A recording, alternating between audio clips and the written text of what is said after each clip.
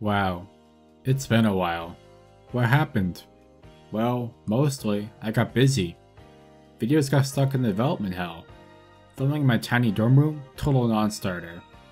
When I had to go through 3 revisions of a failed video, and it doesn't even come out, that just kinda saps my engagement. But, it's been a long time. It's been a whole year, in fact. Ever since I started.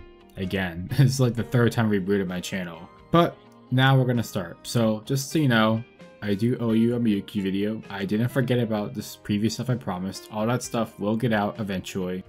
But before I get to that, I want to start off with something small scale, get back in the groove. And, coming back to the YouTube arena, it's never easy. Because unless you're big, you're just a wannabe.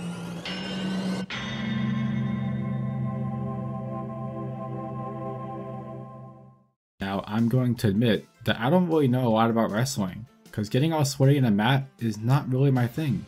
But since this OVA focuses around women's wrestling in particular, I figured I should do some research.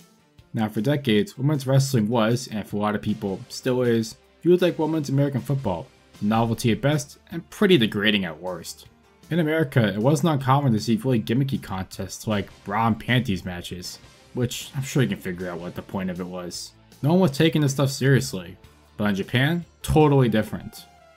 Thanks to All Japan Women's Pro Wrestling, aka Zenjo, women's wrestling became somewhat mainstream, particularly after the beauty pair tag team of Maki Ueda and Jackie Sato formed in the late 70s and became pop icons.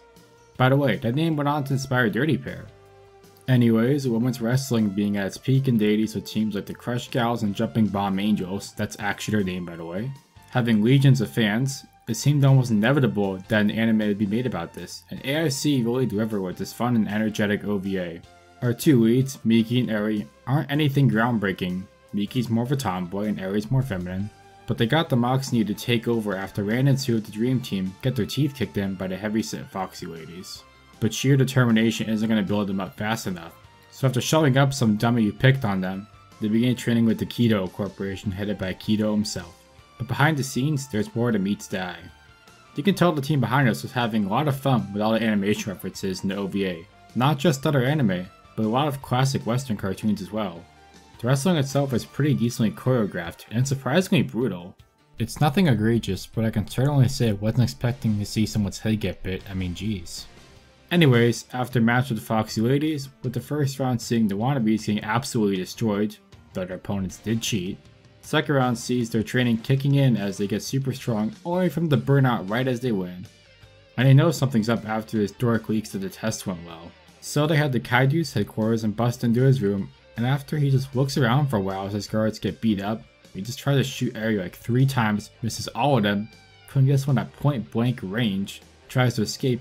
He eventually rises at Papa, which is some purple guy. He looks like Grimace on steroids. I don't understand, but Kaido gets tossed aside to take down Papa, rescue Ran and Sue, only for Papa to come back and seemingly kill Eri after falling out of a window, cause sure.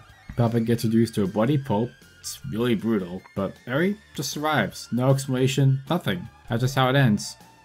Overall, this is a fun little anime that, while a bit rough in some places, is well worth a watch if you want to see 2 wannabes punch above their weight. If you enjoyed this 80s nugget, leave a like and let me know.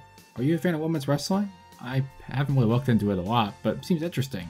Or even subscribe so that the YouTube overlords can grace you with more weird stuff I look at. I'll talk to y'all later. Take care.